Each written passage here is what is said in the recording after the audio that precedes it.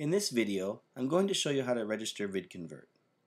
First, launch VidConvert, and then go into the VidConvert menu bar, select VidConvert, and select Register, and now the registration panel should be visible. Now you're going to want to enter your name and your serial number that you received in your confirmation email.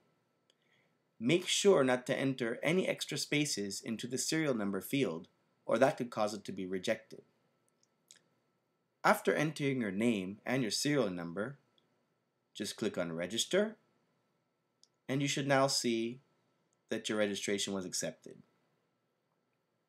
Finally, if you go back into the menu bar, the Register option should now be unavailable, and that will be confirmation that your registration was successful. And that's how you register VidConvert.